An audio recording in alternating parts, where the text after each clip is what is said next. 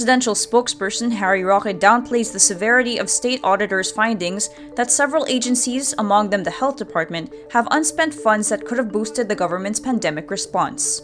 In an online briefing Thursday, August 19, Roque claims the Commission on Audit's annual audit reports on various government agencies in 2020 are supposedly not final yet and should not be a cause of concern.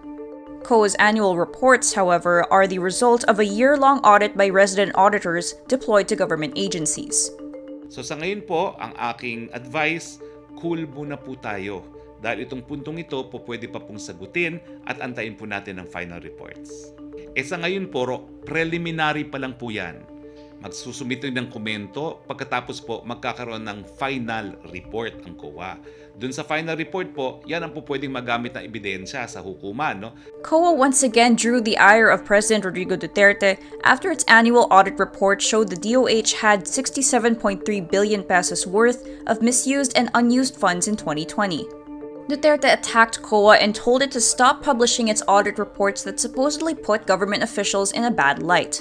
Hindi naman po niya piniprevent yung annual audit report. Yung preliminary reports pa lang po ang ayaw niya sanang ma-publish.